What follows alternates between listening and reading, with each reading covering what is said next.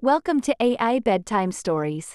Today I will be narrating a story called The Enchanted Dairy of Evermore.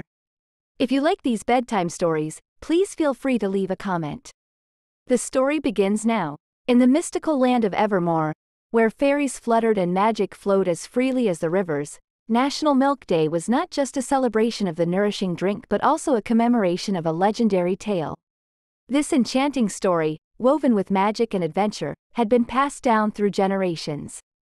Once upon a time, in the heart of Evermore, there lay a small, tranquil village named Lacton.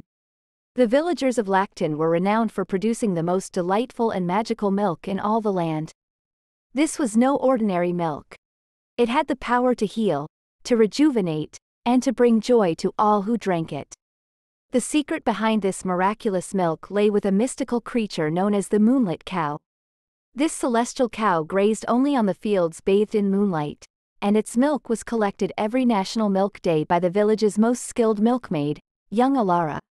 Alara, a kind-hearted and brave girl, had been entrusted with this sacred task ever since she was a child.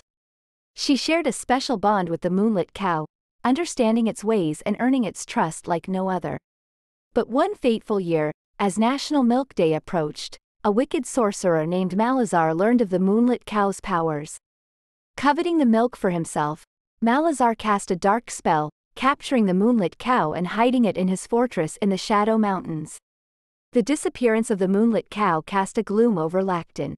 The magical milk was no more, and the village slowly began to lose its charm and vitality. Seeing her beloved village suffer, Alara decided to embark on a perilous journey to rescue the moonlit cow. Alara's quest led her through enchanted forests, across mystical rivers, and up the treacherous paths of the Shadow Mountains. Along the way, she encountered various magical creatures, some friendly, offering guidance and protection, and others, minions of Malazar, attempting to thwart her mission. As Alara reached the sorcerer's fortress, she used her wit and knowledge of magic to sneak past the guards and finally came face to face with Malazar. The wicked sorcerer, underestimating Alara's courage and cleverness, tried to strike a deal, offering her riches in exchange for leaving the moonlit cow in his grasp. But Alara's resolve was unshakable. She challenged Malazar to a battle of wits and magic. The duel was intense, with Alara countering Malazar's dark spells with her pure-hearted magic.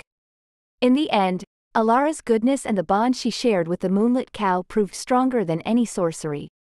As Malazar's spell broke, the moonlit cow was freed, and Alara led it safely back to Lacton. The village was revitalized once more, with the magical milk flowing again, bringing joy and healing to its inhabitants. Alara became a hero in Lacton and beyond, celebrated every National Milk Day as the brave milkmaid who saved the moonlit cow. Her story was a reminder of the power of courage, kindness, and the unbreakable bonds of friendship. And so, in the land of Evermore, National Milk Day was not just a day to enjoy a refreshing glass of milk but also a day to tell the tale of Alara and the moonlit cow, a fairy tale that continued to inspire and enchant children and adults alike for many generations.